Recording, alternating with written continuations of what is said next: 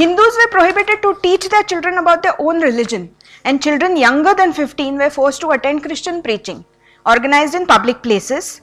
Every attempt was made to humiliate and emasculate Hindus, while converts were given concessions, jobs and right to property. And still, a large population of Hindus chose not to convert. They either moved to the mainland areas which were still not controlled by the Portuguese, some moved to Karnataka, some moved further down to Kochi, which is why you find Konkani speaking people all the way down to Ernakulam, all the way along the Konkan coast.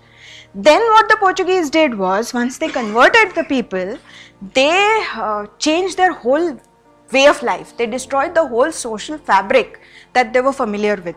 The language was suppressed.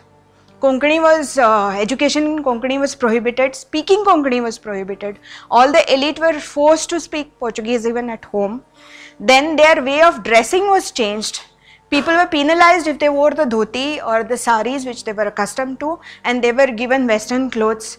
Their terms of using father and mother was in Goa also Ai and Papa or Ai and Bappa.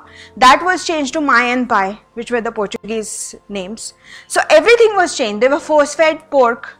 Their way of cooking was changed. Hindus never put small things. Hindus never put rice in their salt in their rice. So the Christians were forced to put salt in their rice. Even today in Goa, Christians put salt in their rice, whereas Hindus don't.